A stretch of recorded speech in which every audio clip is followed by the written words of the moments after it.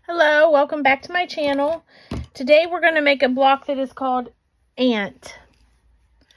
So for that I chose this again. It is a fat quarter bundle from Walmart. And I chose these two for this. So to start with, I have two squares here that are 4 by 4. 4 inches by 4 inches. So what we're going to do is I have them stacked up and we're just going to cut them corner to corner. All right. And then we're going to take them and fold them in half. Get my pressing mat. We're going to fold them. I'm just going to stack them all up together. Roughly. We're going to fold them in half. On the side we cut, we're going to fold that point in half to find a middle spot. And I'm just going to press that right there for a minute. Just enough to get it in there. So for the next piece, I have the other one, which is 5 by 5. And we're going to line them up. So we're going to take the folds. We're going to do opposite corners. We're going to line these up. And you want the folds to match up. Which would also make your point going down, it should go right into that line. So we're going to pin that right in the middle there. Spin it around and we're going to do this side. Line them up right on there. Pin it, and I'm going to take this to the sewing machine and sew it right down through, and I'll be right back.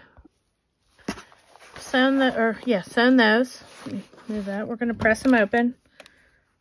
I'm sorry, you know what? I skipped a step. On this one, on this block, I folded it in half and I pressed the corners there, and then I did the other one and pressed the corners there, and I had already done that. I'm so sorry I didn't show you. But all you do is fold it in half completely. I'll do it on this. So this one, you would just fold in half until your corners matched up there. And then you would just press right there and right there, and you'll get your creases. Sorry, I already had that done. I should have waited to do it, but I didn't. I'm sorry. So then you're just going to line those middle pieces up again, the creases in the middle there. Flip it around and do the same.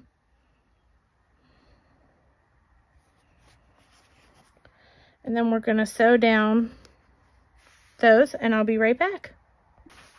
Okay, we've sewn that up. Now you'll have a nice little square here. Now, I don't always trim these, but I am going to trim them for this, so there's less bulk. So what I'm going to do is I take the 1/4 inch line right there, that dot right there on the 1/4 inch, and I'm going to line that up right there on the corner of the white piece, or whatever color you choose. And I'm just going to trim that off. That's going to give me a nice straight side. Then I'm going to move it around and do it on all 4 sides, except for now I'm going to line up that dot. And I'm also going to line up a straight edge down here because I already cut it, so I know it's straight.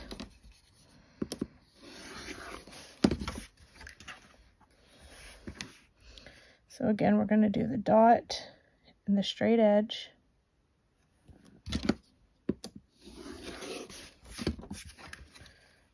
Shouldn't have too much to cut off.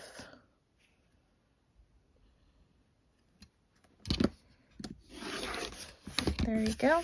I'm going to move this to my pile. So the next pieces are pretty easy. You'll need 4 of each. You'll need 4 2.5 inch by 2.5 inch squares, and those are going to go in your corners, just like that. And then you'll need 4 of your white, or whatever color you choose, 4 of my white, that are 2.5 by 6 3/4. And to figure that out, I just measured this side. So they're going to go right here. So then you're just going to sew these two, and these two together. And I was actually working on 2 different ones of this, so I've already done that step. So it's this and that and that. And then you'll sew your rows together, and we'll just pin them like this.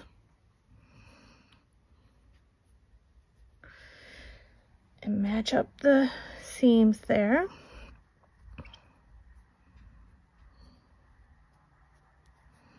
And I'll tell you what I do on this one. Now I pinned it on this side, but what I do is I'll sew it from this side.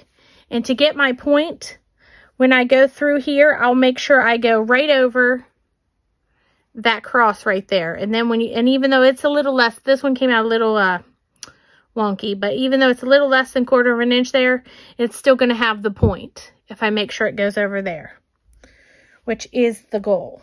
So let me pin this, and then I'll go sew them all together,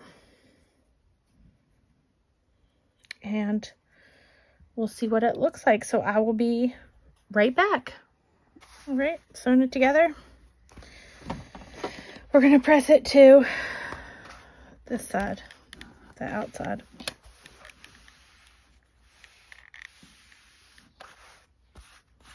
Because this one turned out pretty good. The pink one, not so much.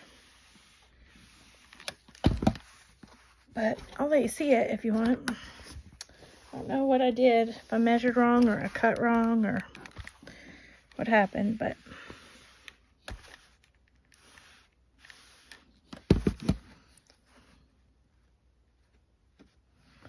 there's that side.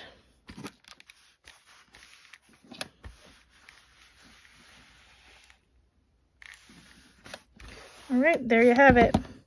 It is called Aunt or Aunt, however you say it.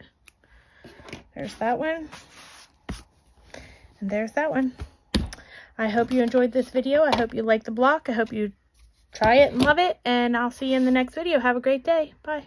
Sorry, I forgot to tell you, it does make an 11-inch block, if you wanted to know that. So now I will see you in the next video. Have a great day.